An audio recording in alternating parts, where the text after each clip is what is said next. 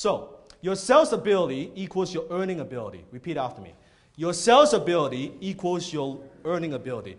The number one skill of an entrepreneur is what? Sales. It is sales. It is sales. Period. The number one skill of an entrepreneur is sales. It's very, very simple. And most entrepreneurs struggle, you can see, because they can't sell. There's virtually no problem that can't be solved in a business setting. I've never seen a company go out of business because of too much sales. Never. I've never seen a company go out of business because of too much revenue, yes? So most of the time as an entrepreneur, think of even Steve Jobs, before he passed away, when there's the Apple, right, the new iPhone announcement. He's announcing this revolutionary technology. What is he doing? He's selling. He's selling. He's selling one to what? How many? Millions. And is he a good salesperson? You better believe it. You better believe it. Same thing with Bill Gates. Bill Gates, you might think was a genius programmer, everything. He's a salesman. If you actually read his book, one of his, he talks about licensing, his doing deal. He's a salesman. Warren Buffett is a salesman. Great stock investor, but also a salesman. I'm selling every day, every single day, every single day. So, secret number 2, write this down. You can always sell more of a person wants, not less. You can always sell more of a person wants, not less. What does that mean? When you sell them less of what they want, you're actually doing them a disservice. Because they are not satisfied.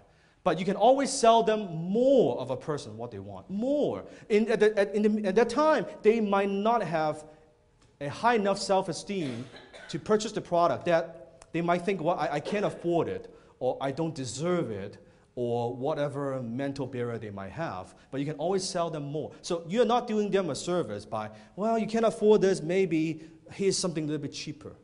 Well, how do you know it's good for them? What if their needs change in the future? So whatever you're selling, you always want to sell the most expensive package first. Yes? When I go into a sales situation, I go into a sales situation with so much conviction and so much confidence. In my mind, here's my belief, and you don't have to buy my belief, but here's my belief. I'm going to sell them something they don't even know they need, and they're going to thank me afterwards. Here's my belief. Because I know what I have. I know what would happen if I get my products in their hands. I can't help anyone if I don't get my products in their hands. Does that make sense? You can't help nobody. You cannot help nobody. So, you can always sell more of a person wants and not less. Let me tell you a story.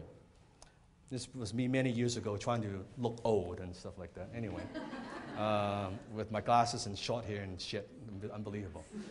Anyway, one of my dream car in the beginning years ago was the Master RX-8. I put in my vision board, I set the goal, and finally I went to get the car. So I went into the dealership, and I saw this salesman. And I was telling him, hey, you know what, I wanted to get my car. I've been waiting for years, I've been working very hard, I wanted to get the Master RX-8. Great, sir, and we talk and this and that, and say, hey, here's what I need, here's what I want, da, da. And he said, at the end of that, he said, well, you know what?